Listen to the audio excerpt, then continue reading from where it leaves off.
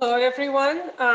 Welcome to today's webinar. I'm Galina Hale, a co-director of Center for Analytical Finance at the University of California, Santa Cruz. And it's my pleasure to welcome you to today's last installment of our speaker series on COVID and financial innovation and inclusion. Since it's the last installment, I would like to thank our co-sponsors, UC Investment, and UC Chief Investment Officer Jagdeep Bashar, who is also with us today, as well as my co-director Nirvikar Singh, and the support team from the Division of Social Sciences, especially Johnny White, for making the series possible. We have one more event in this academic year. On April 16, Jim Dowd, the CEO of Northern Capital, is going to talk to us about the use of blockchains in finance. For today, it's my great pleasure to introduce Sydney Ludvigson. She will talk to us about the stock market during the COVID crisis time.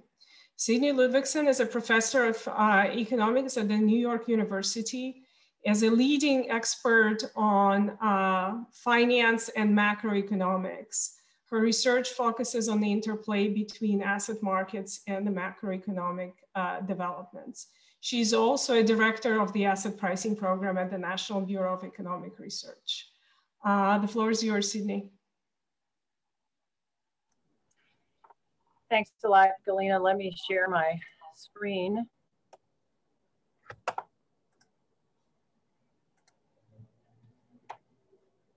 Okay, everyone can see that. So today I want to talk to you about some work with Josue Cox and Dan Greenwald, and it's really about the early months of the COVID pandemic and how do we understand the US stock market's sharp V-shaped trajectory in March and April of 2020. Now, as we know now, by February of 2020, COVID-19 had already set in motion a worldwide disruption in economic activity, causing the US unemployment rate to reach 14.7% in April. The S&P 500 initially reacted to news of the disease by losing 33.7% of its value between February 19th and March 23rd of 2020. But then the market abruptly regained the vast majority of its lost value, rising 29% between March 24th and April 17th. And this is a surge that left the index back where it stood in August of 2019, when the US economy was booming and the unemployment rate was 3.7%. So we'd like to try to understand what explains this sharp V-shaped trajectory of the US market that took place over a matter of weeks in the early stage of the COVID-19 crisis. Now, to address that question, we're going to need a model of how equities are priced. And so what we have done here is employed a theoretical model that is in other work of mine with Dan Greenwald and Martin Letow at Berkeley Haas, along with updated empirical estimates of that model in order to decompose the market's changes in the early weeks of the COVID crisis into distinct component sources attributable to fluctuations in either aggregate economic activity, that is the growth of that activity, in interest rates, in corporate earning shares of output, and or discount rate fluctuations, not driven by interest rates, but driven by risk premia. And amongst those, you can think of ones that are possibly driven by the pricing, what we'll call the pricing of stock market risk. Okay, so think risk aversion or beliefs or sentiment. All of these components exist in the model and are uncorrelated with each other so that we can precisely decompose the market's movement into one of those component sources. Okay, so let's fix ideas with a simple example. And we're going to consider a simple model of equity valuation that is likely to be familiar to many people. This is not the actual model that we'll use for our analysis, which is much more general, but its simplicity serves to illustrate some of the main mechanisms on how the market valuation could be decomposed into these particular sources. And actually much of the same points on how this works go through in the more complex settings. So we can fix ideas this way. So COVID-19 is a big negative output shock. the question we want to ask is, what effect might we expect that to have had on the stock market? And so let's consider what I'll call the constant growth rate Gordon growth model, which is here. So in this model, PT is the stock price. DT is the dividend at time T, or you can think about it more generally as shareholder payout at time T. And that, of course, is influenced by economic output through corporate earnings. And then there's G, which is the expected future growth rate of dividends. This G is what markets expect to be in the future. This G doesn't have the time subscript on it here because in the simple Gordon growth model, it's assumed constant. But K here is the required return on the stock market. And that is influenced both by a short-term interest rate and by a risk premium on the stock market over that interest rate. Okay, so we can see here that variation in P on the left-hand side can be decomposed into component sources on the right-hand side. And what I want to point out here is that note if the negative output shock due to COVID were permanent, that is a one-time drop and no expectation of recovery from there, of some sort of reversion back to a mean, then it would have no influence on the expected future growth, right? So we would see G wouldn't change at all. And if you assume for the moment that corporate earnings, shares of that output, and shareholder dividends therefore fall proportionally with output, and assume for the moment that there were no change in the required return K, then we would expect stock prices to fall proportionally with output and dividends. That is to say, a percentage decline in P on the left-hand side can be at most as large as the percentage decline in output itself. Okay. Now, if the shock is not permanent, but instead had a large transitory component with it, that would suggest then that analysts, and this is of course what most analysts expect, that would imply that the future growth rate expected by market participants would actually be expected to increase as we climb out of this hole. So what you would see there, heuristically, is that while DT is falling sharply because output today is falling and earnings are falling, G would be rising, and that would dampen the effect of the COVID-19 output shock on stock prices, as you can see here, as those two terms would have offsetting influences. In that case, the percentage decline in the price would be less than the percentage decline in the output shock. All right, now you can also observe here that from this simple model that any decrease in K, either because interest rates decline or the equity risk premium declines, would tend to raise P. So if we just bear those in mind, keep that in mind. That'll give you the intuition for many of the things I'm going to discuss next. Now, our model, this is a very simple model. It has a fixed expected growth rate and fixed required return. And then the model that we actually use is much more general and flexible. You know, we model the dynamics of all of these components.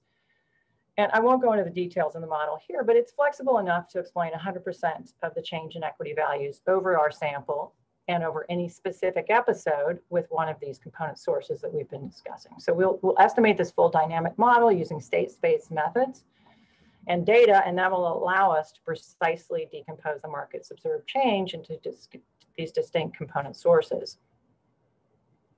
Okay, so let's think about this episode. And the first thing I want to think about is the V has two legs. There's a down leg and an up leg. And so the first part we wanted to think about here is just the down leg. So what could explain the sharp 33.7% decline in the stock market between February 12th and March 23rd? So let's start by trying to understand that. Now, the most obvious candidate that people think about is, well, there was a very sharp, previously unexpected drop in output that hit, right? You know, starting in March and spilled over into April, right? So let's start with that question. How large of an effect on the market could we reasonably expect that sharp contraction in output by itself to have, you know, through all these lockdowns and everything? So to do that exercise, though, we do need a way to calibrate the size of the COVID-19 shock to output, that is the unexpected drop as perceived by something like market participants. Therefore, what we did is consulted a survey, the survey of professional forecasters. This is a quarterly survey, and in the 2020 Q2 wave, which was taken in May of this survey, we can see a very large revision in the forecast, which is actually a nowcast for 2020 Q2, with the median nowcast negative 32.2%. And since previously in the Q1 wave, analysts were expecting some very small positive number, we can effectively take this entire 32.2% drop as the magnitude of the surprise shock. So once we analyze 32.2%, convert it to a quarterly growth rate in logs, that's negative 9.7%. So keep that in mind.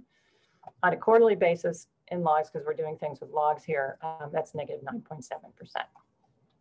Okay, so that gives us a magnitude. But as mentioned, when we just looked at the simple Gordon growth model, the effect on asset prices, which are highly forward-looking variables, especially when you have a long-lived asset like the stock market, that really depends on how persistent the output drop is expected to be. So we need some measure of what the expected persistence of this drop was around that time. And for that, we can take our model. First of all, we're going to model this as a shock to what we'll call, what's known as a first order autoregressive process. And that will allow us to calibrate a persistence. The question is, how do we figure out the magnitude of the persistence? Well, the 2020 Q2 wave of the SPF also gave us a median forecast for the annualized real GDP growth in 2020 Q3 of 10.2%. And so we can use those two forecasts, specifically the nowcast for 2020 Q2 and the Q2 forecast for 2020 Q3, to solve for the implied perceived first order autoregressive coefficient. And we find a value of 0.74. And that serves as our baseline value. Now, to understand this number intuitively, just note that a fully permanent drop would correspond to a value of unity, while a shock that is completely reverting in one period would correspond to a value of 0. So this 0.74 number, which is larger than a half, but considerably less than 1, indicates the survey participants at the time were expecting the COVID shock to have some persistence to it, but to be clearly far from permanent. Okay, probably due to the transitory nature of lockdowns and those kinds of things. Okay, so with those two things in hand, the model's now specified, we can use it and data to compute estimates of the part of the decline in the market that can be attributed to various sources. And we're going to start with this output shock itself. And again, keep in mind that the market lost 33.7% of its value just between February 19th and March 23rd. That translates into a log growth of negative 0.411. And so what this table is showing you, the punchlines, an output shock at a quarterly rate of negative 9.7% for the quarter can account for a log change in the market of just negative 0.0015, right? That explains a mere 30.37% of the actual log growth that we observed, which is negative 0.411 in logs.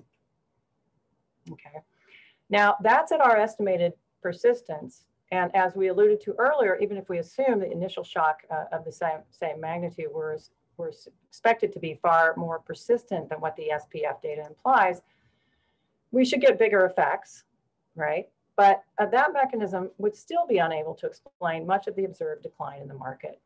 And in the limit, a fully permanent shock, which is what this number corresponding to 1 over here shows, could only deliver a quarterly log change in the market of negative 0.0972, which is just the actual decline in output itself, as we discussed earlier.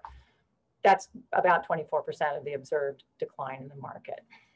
And so again, we can understand why we're getting these small contributions by thinking back to the logic provided by the Gordon growth model, even under permanent output shocks, where shareholder payout would fall proportionally with output. Once we fix the required return on stocks, the log decline in the value of market equity can be at most as large as the output growth shock itself.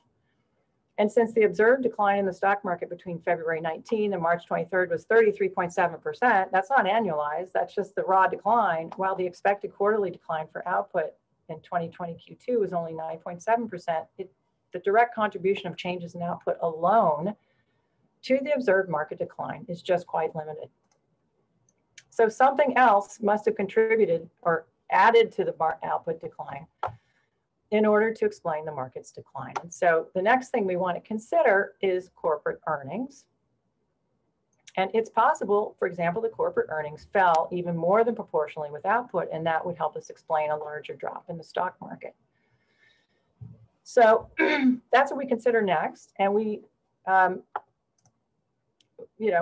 can we explain with the same baseline transitory, that is using our estimate from the survey of professional forecasters, transitory decline with an autoregressive coefficient of 0.74 output shock. And if we accompany that by a decline in the corporate earnings share of various magnitudes, and this table is showing you various magnitudes across the top in terms of standard deviations, and we're combining these two then, right? So you get this big output shock, and then at the same time, corporate earnings are taking an even bigger hit by some magnitude. So corporate earnings would be falling more than proportionally with output. Now, here again, the perceived persistence of any decline in corporate earnings as a share of output, as we're modeling it here, should matter greatly for these forward-looking stock prices. So we estimate in the more general model a so-called mixed frequency model that accounts for lower and higher frequency, lower frequency being more trend-like components in these series, and higher frequency, more transitory components, or like cyclical movements. And we separate these out in order to try to understand the role for the stock market, because it's really the lower frequency stuff that will move forward-looking asset prices. Even though a lot of the variation in things like earnings share may be high frequency. So it's important to get those two separated out. Now, so that's when you see LF and HF, that's what that is. It's low frequency and high frequency. We estimate these are two separate latent components that we can estimate using data. Now, we can explain the entire market drop if we were to have a roughly 23% decline in the low frequency component of the earnings share. Or we could explain it if we combine the output drop with a 145% decline in the high frequency component of the earnings share. But it's not clear at all that either of these are plausible.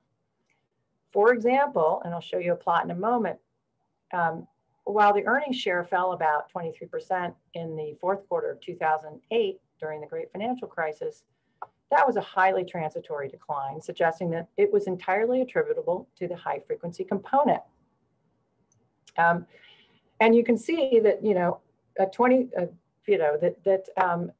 this would require getting this kind of decline that we've seen using the high frequency component would require a 1.5 unit log drop in the earnings share. That's more than 6 times larger than any decline observed in post-war US data. So let's take a look at the earnings share over time. And here you see the US corporate earnings share. And you can see that there is a big fall in the earnings share in the great financial crisis, right? So these are recession shadings. Here's the last recession. Here's the current recession so far. And you also see relatively quick mean reversion. So this is going to show up as all coming from the high frequency component. There was a full recovery within the next 5 years. Now let's look at this crisis, right? Between 2019 Q4 and 2020 Q1, we see a much smaller 10% drop in the earnings share than there was in the great financial crisis. And it looks even more transitory than the one in the last crisis. So by 2020 Q3, the profit share is way back up, up above even where it was in 2019. And so the bottom line here is that explaining the full drop with these combined sources of variation would require not only a very large drop in the earnings share, something not seen in this entire recession, it doesn't appear to have happened, but also one that persists for decades, and that's just unheard of in post-war data. In fact, if you take these numbers, in fact, it's about a 10% decline that we got in the first quarter. You're looking at most, these combined sources can explain, around here, right? About 7.6% of the 33.7% drop in the market. Okay, so these two are just not going to get us very far. That suggests that these economic fundamentals in the form of a large output drop, even if accompanied by a substantial decline in the corporate earnings share of output, which didn't happen, they're just unlikely forces for explaining the declines in the market. And so something else must have been contributing. Okay. So let's now go back to the V shape itself, of course, there was not just a down, there was also an abrupt turnabout. And it's even more challenging, it seems, to explain the market turnabout that began on March 24th without appealing to large fluctuations in discount rates driven primarily by how risk was priced. Okay, let's think about March 24th compared to March 23rd. You know, there really wasn't much in expected fundamentals that appeared to improve in late March. If anything, market expectations of near-term future cash flows to the stock market further deteriorated around that time. And we know this from the work of Gormson and Coyen, who use data on dividends futures. And as far as risk premia go, keep in mind that risk premia are the product of a quantity of risk and times the price of risk. Proxies for the quantity of risk don't appear to have greatly improved at that time in late March. Measures of aggregate uncertainty, for example, sharply increased in March and remained unusually elevated by historical standards throughout April, though they did decline somewhat. So this then leaves only interest rates or the price of risk as the factor that could fill the gap on the other direction. Let's look at interest rates. You know, interest rates really aren't plausible candidates for thinking about the drop in stock prices, but they did move in a direction that could in principle help us explain the rebound. So, you know, we know that the Fed actions brought the Fed funds rate down to a range of 0 to 0.25% by March 15th. And since our model incorporates interest rates as a driver, in particular short-term interest rates, as a driver of the value of market equity, we can quantify the direct effect of this drop in rates. Now, short-term interest rates, again, they also have a lower and higher frequency component, but as I've been saying, you know, only the low frequency components really have the ability to explain big movements in the market.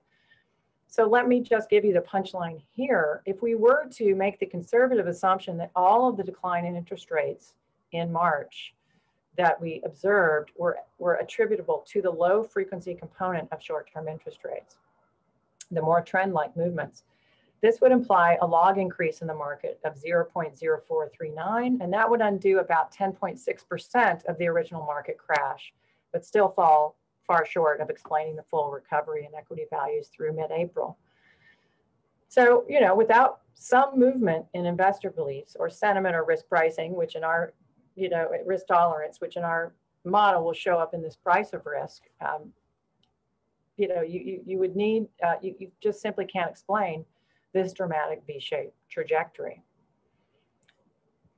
So the question then really becomes if risk pricing through, you know, sentiment or willingness to tolerate risk is really was really important, and that seems to be the only, you know, it has to have played some relatively large role. Why did attitudes or beliefs shift so sharply? And so the next part of our investigation was to think about the role of the Federal Reserve. And, you know, we certainly don't suggest or find evidence that this could have been necessarily the only thing going on, but we did want to look at that, and it is possible to look at some data on that. And so that's what we did. So the next thing we did, you know, we, after ruling out sort of fundamentals don't seem to be doing it, you know, we want to ask, there's some catch-all category that we're calling risk pricing that's driven by sentiment or the risk tolerance of key participants and news about fundamentals in the future, perhaps, that aren't captured in today's fundamentals. Those are all in this catch-all category of risk pricing. And so we want to study the role of the Fed in, you know, all of these could be strongly influenced by Federal Reserve policy or announcements of policy, and we want to study the role of these announcements. Okay, so we do this using a high-frequency event study of the stock market's behavior in the minutes surrounding the Fed communications in March and April of 2020.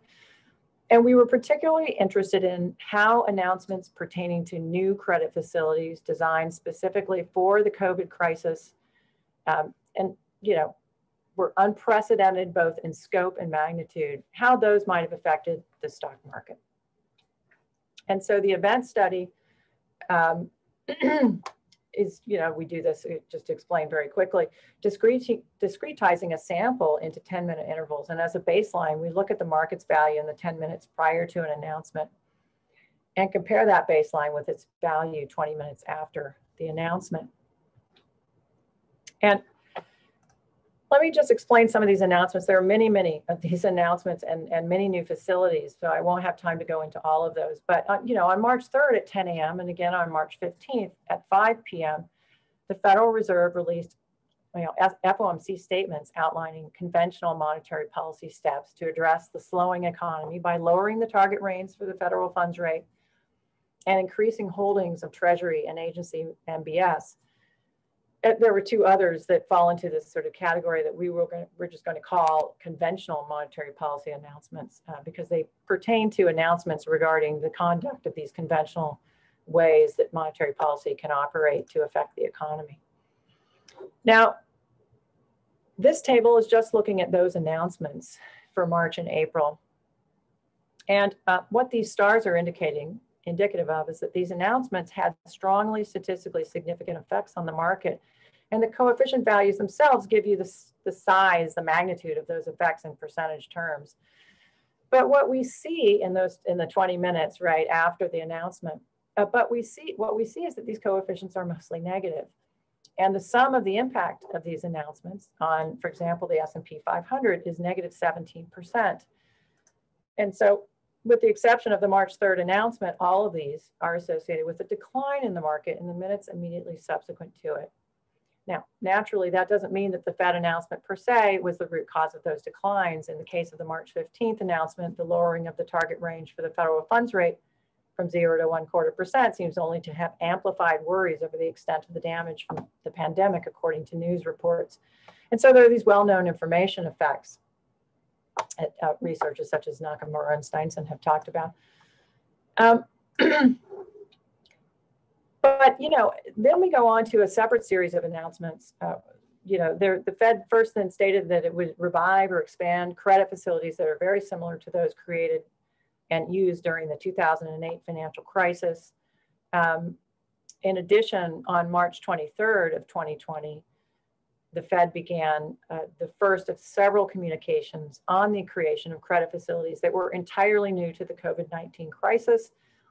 These were designed to extend credit to corporations, to small businesses, to households, to state and local governments, and this went well beyond the 2008 playbook.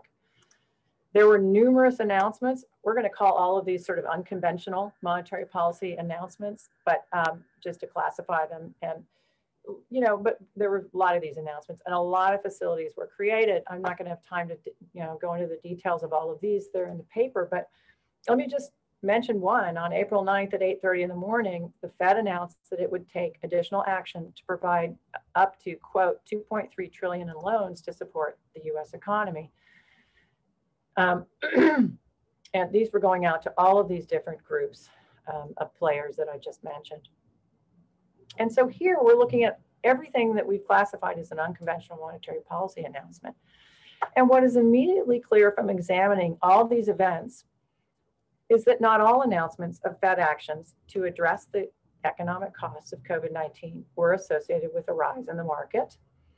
Indeed, among those that we've classified as unconventional monetary policy announcements, there are at least 4 for which there was little to no evidence that they served as the impetus for a market rally. Now, part of what we did here is we closely analyzed, vast amounts of news articles to try to understand what else might have been going on. And at least 2 of those 4 appear to have been preponderated by bad news about the virus. Others were widely anticipated, according to some news reports. So when you look at them all together, these announcements really have only a small impact on the market, lifting the S&P only about 1.5%, which is what this number here is telling us. However, there were 5 separate unconventional policy announcements in March and April that were found to be associated with a rise in the stock market. And among these, the most important communication quantitatively was that April 9th announcement in which the Fed announced it would take additional steps to provide up to $2.3 trillion in loans to support the economy through its creation of all these new credit facilities. So that's the one that has the biggest impact, right? You see that here quantitatively. It alone gave a 3% boost to the market.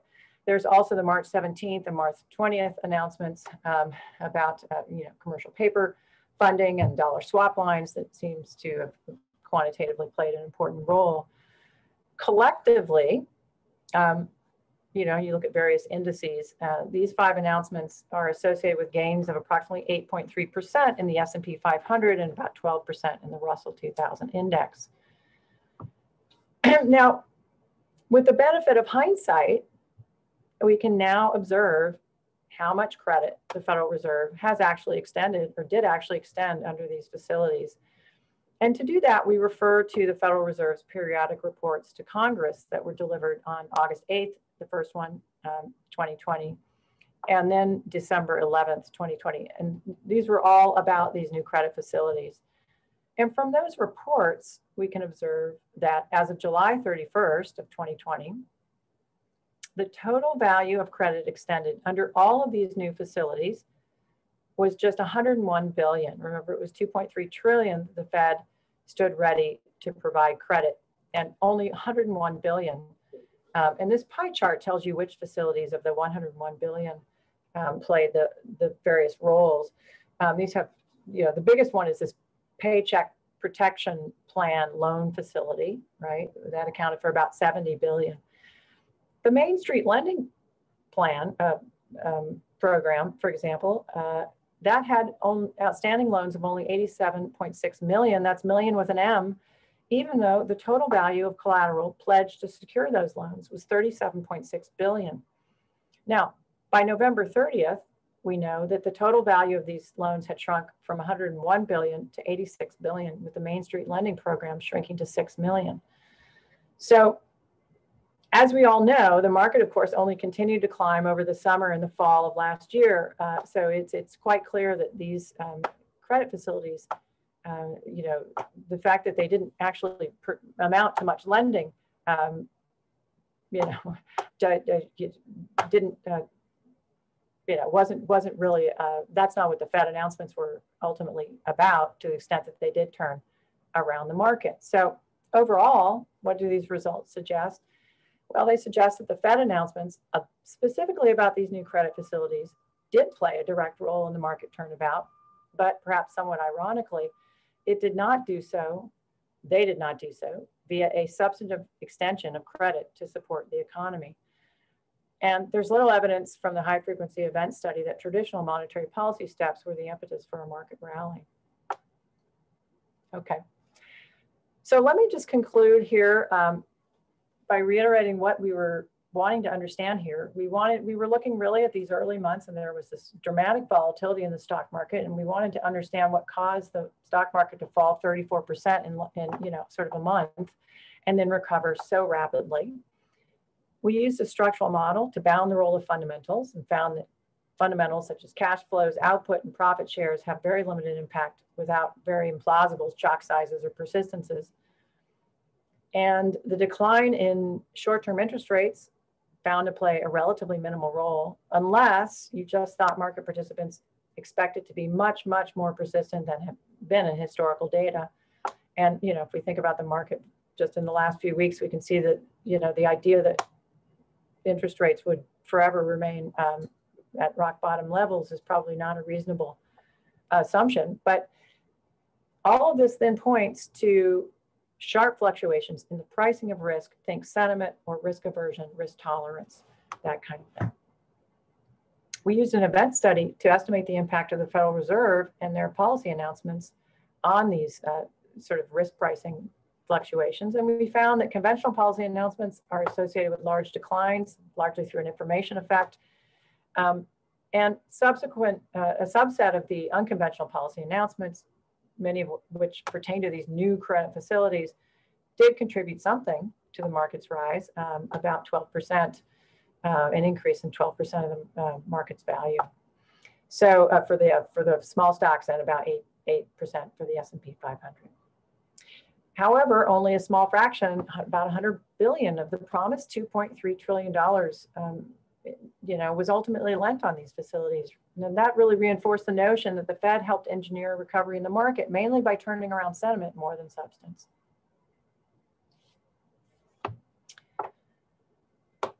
Thank you. I'm happy to take questions. Should I Sydney? stop Yeah. sharing my slide at this point, or? Yeah, you can stop sharing slides so people can see you. So while people are gathering their questions, let me ask you. So you made it very clear that it was the change in sentiments broadly defined, and I understand it's very hard to measure, and that the Fed contributed, in addition to actual real effects, has contributed to the change in sentiments. But do you have a story in your mind of whether it was just the Fed that turned the markets around, or whether it was something else happening around that time that could explain why the bottom of the market happened specifically at the time that it did? You know, I'm sort of reluctant to just speculate on stories without, I mean, one of the reasons we wanted to do this event study is because we wanted to put some actual evidence behind anything. There were lots of stories floating around. And if you looked at the, press accounts at the time, it was mostly about the Fed and then somewhat to do with fiscal policy. So, it's easier, somewhat easier to analyze Fed announcements, which are systematized, than announcements on fiscal policy, because there's a lot of uncertainty around those before anything is passed. But that could be one thing else. The idea that fiscal policy was going to, it really was unprecedented in magnitude, and so that could have helped turn things around to some degree. The stock market is interesting because as we saw in one of the plots, right, their fundamentals weren't really hurt. If anything, right, the stock market actually did really well out of this pandemic. And that's partly because, increasingly the value is concentrated into the hands of, a few big tech giants, and they actually inadvertently profiteered just from a pandemic that shut down other ways to spend money. So I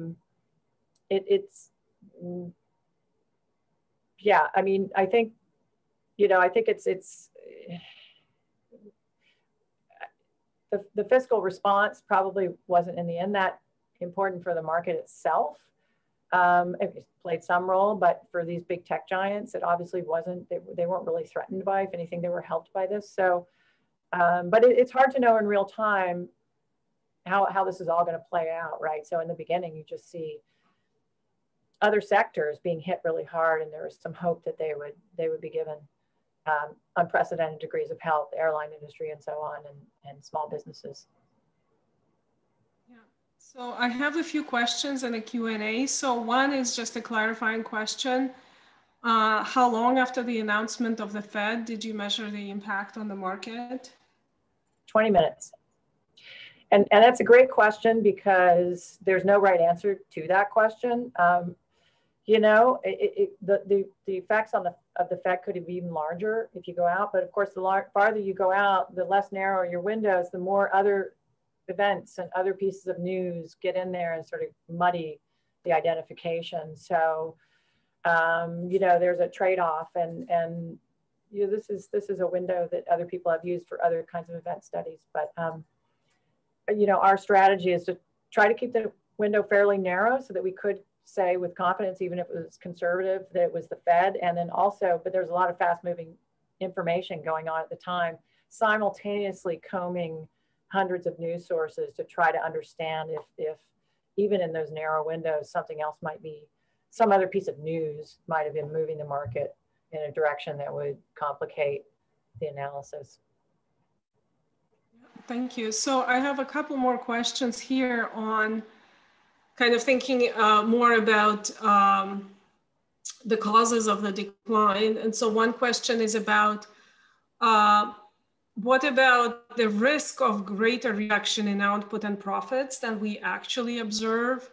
Does your model account for, expectations of potentially greater decline in output and profits? And another question is, was there any evidence of short sellers exacerbating the decline during that time that could explain, add an additional multiplier to that? On the first question,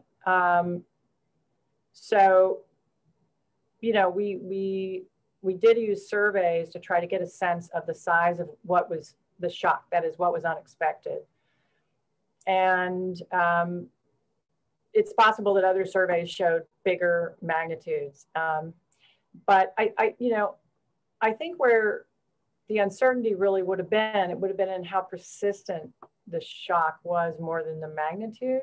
And I guess my answer is just that,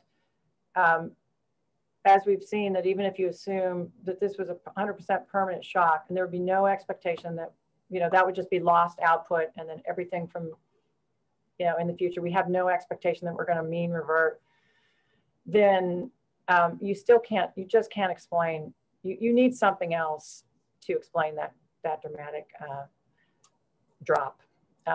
Short sales, I don't have any good information on that. I think that's an interesting question, and I just haven't dug into sort of aggregated data on short sales and what role they may have been playing. Okay, thank you. So another question is more a hypothesis that the Fed essentially announced that they were backstopping corporate debt, and that's what changed expectations of corporations and made them less risk averse, and that changed markets. So is that kind of what the story you are telling? I think it's consistent with it. I mean, what we're basically finding is that the announcements did do something to, let's just use the word psychology for lack of a better term,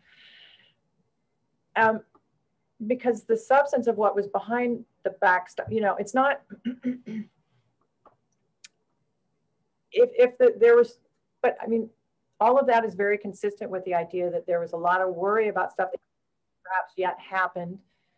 And then, the Fed does something or makes some announcement that makes the worry go away without anything really happening, right? So without a large,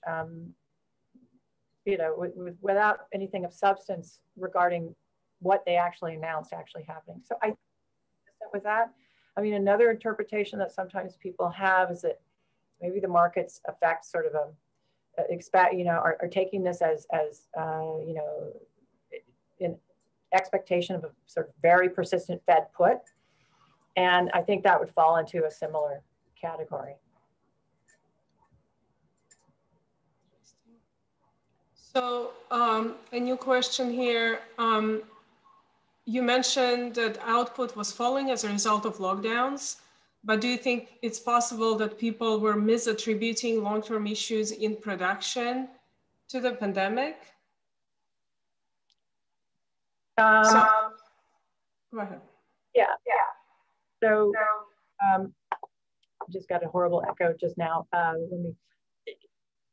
It's possible that some mixing up of what was happening and why it was going on. I think it's important just to emphasize that whatever was happening pre-pandemic, we sort of took that out by looking at comparing the survey expectations prior to understanding that this was going to be incredibly disruptive to the economy. We took that out, right? And so if people had sort of had any expectation of other factors besides what was being directly caused by the pandemic, that got taken out, and there was just this abrupt change in what people expected, right after the pandemic hit. So I think that one of the things that is possibly relevant is that these lockdowns and everything that happened may have some longer term consequences for things like the distribution of output, and that's I think one of the concerns of the Fed is that this long-term scarring in certain sectors of the economy could be harder to come back from. So it's not as if there aren't other kind of structural things that get mixed up in this, but sorting out what part of that's caused by the COVID shock and what part of that might have been there prior to the COVID shock isn't exactly trivial, but in our approach, we're sort of taking out the expectation prior, and if that were in the expectation prior, that would have been taken out with the large drop, the shock that we calibrated from the survey of professional forecasters. So I have a question. I think it's kind of related to the signal extraction problem. So do you think it's possible that just the sheer amount of uncertainty we had about the pandemic itself and its economic impacts and any kind of lockdown measures and fiscal support measures, all of this was a lot of uncertainty at the very beginning, but by late March, some of the policies became more clear, and that just, you know, even though some of the policies continued to have negative impact on profits, just the reduction of that second moment, uncertainty, could have contributed to the recovery, the market recovery. Right, that it probably contributed something. The reason we don't think it can, you know, I mean, we don't think it can explain all of it though, is because if you look at the abruptness of the turnabout on March 24th and how quickly the market recovered, uncertainty measures, at least for the broader economy, just had not come down that much. They were still very elevated. They'd come down a little bit, but it's just nothing really, it's really hard to explain these rapid movements with uncertainty measures that move, you know, that are pure uncertainty measures. Now, if you look at the VIX or something, that's sort of, that itself has movements in the price of risk and, right, in the variance pricing of risk. So it's not a pure uncertainty measure. And, you know, I mean, Ian Martin has done some work where he's measuring high frequency movements in the stock market risk premium from options data. And from those, you can really see that these appear to be coming from the pricing of risk. In our other paper with Martin Letow, we kind of trace that out. These high frequency fluctuations, big spike in the risk premium, according to his options data estimates in the crisis, the great financial crisis, for example. That's all coming in our model. There's no way to explain that.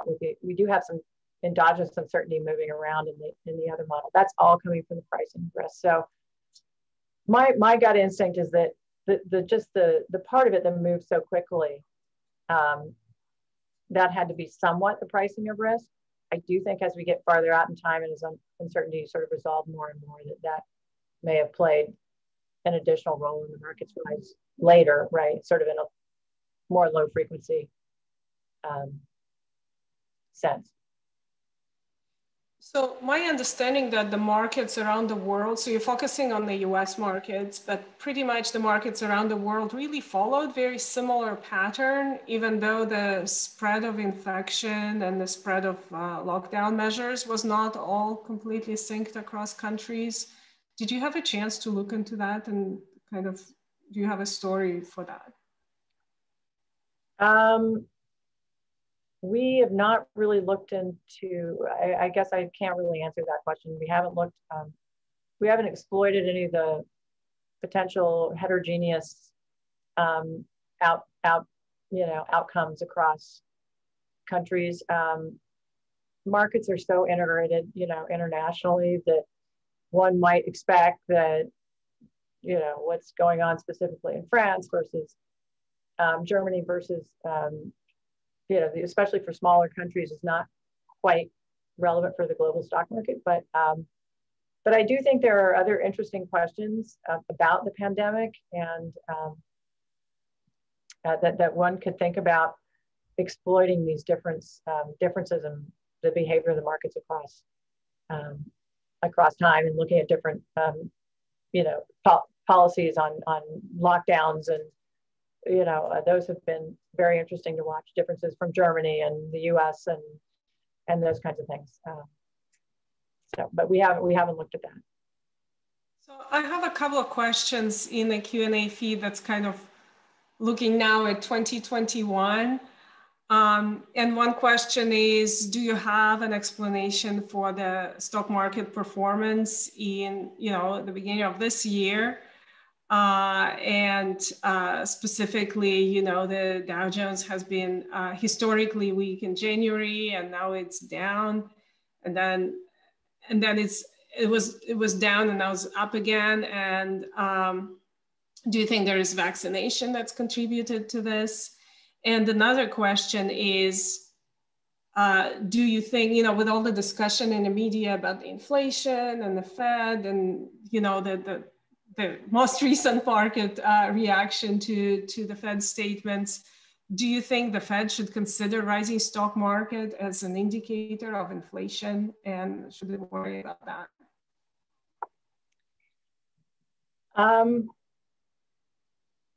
Okay.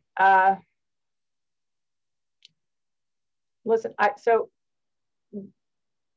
the inflation question, I don't want to get too far into the weeds on that because, you know, I do think there's just a tremendous amount of volatility being created by uncertainty over the situation that we now find ourselves in, where we haven't really been in with this sort of unprecedented large expansion, and their, you know, supply has been sort of cut back, and will it be able to ramp up? And I just think that the uncertainty around inflation is and what it's going to do is really high. So whether the Fed should be looking at the markets for that, or, I mean, I definitely think they should look at markets. But I just think that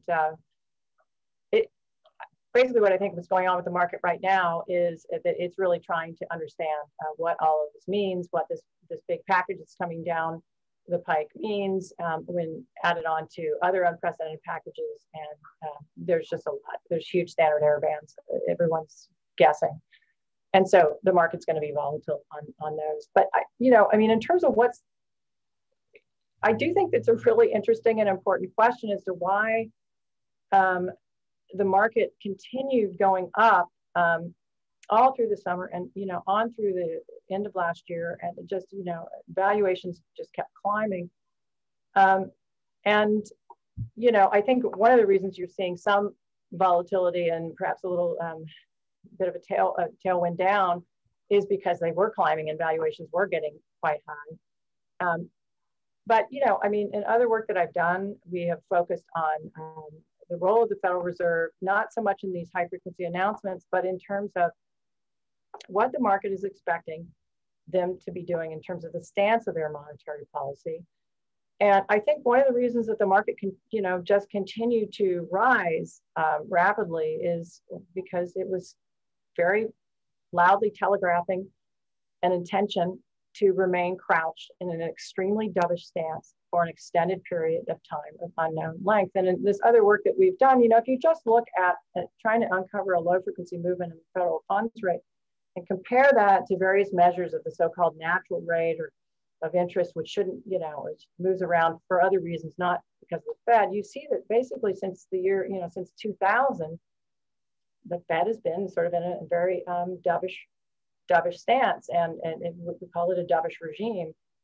And over that time, you see valuations have been relatively high, at least especially when you compare to the broader economy and not just the fundamentals of the stock market. So the market may be trying to figure out whether the Fed is going to finally come out of this dovish stance at some point in the future. And in our previous research, that would lead to lower valuations in the lower market as they try to raise short-term interest rates above this sort of natural rate, where they've been basically low with the exception of like a year and a half since the year 2000. Thank you for this. So one follow-up on this, there's a lot of discussion of the neutral interest rate, R-star, going down over time, roughly since then. Do you think the markets have a difficult time distinguishing between the decline in R-star and the monetary policy stance? I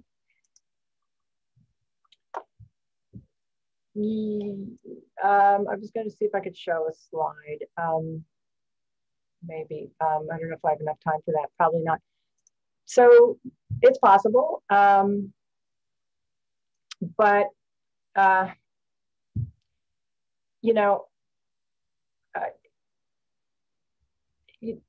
the market's reaction to the Fed, and the work that we've done has suggested that maybe it does see a clear distinction there, because if it's just the natural rate, then it's not clear, that that's going to have the same kind of an effect as the Fed trying to do something, outside of what sort of the equilibrium would lead to naturally. So, you know, I haven't really, I think we need a model to sort out the roles of the natural rate versus the Fed around the natural rate a little bit more carefully in order to understand if there are big differences in those roles. But because in many models, there wouldn't be a huge difference, but in other models, there would. And it really just depends on how you model investor behavior and whether they're using bonds to hedge stocks and those kinds of things. I was going to show you a plot, but I think we're getting close to the end of the time that we have. So I'll just say that it's not difficult to look at and see the regimes. And there's widely understood measures of the natural rate. You hear professionals talking about the natural rate all the time as if they know what it is. And it's not difficult to plot that against the actual funds rate and to see where the gaps are.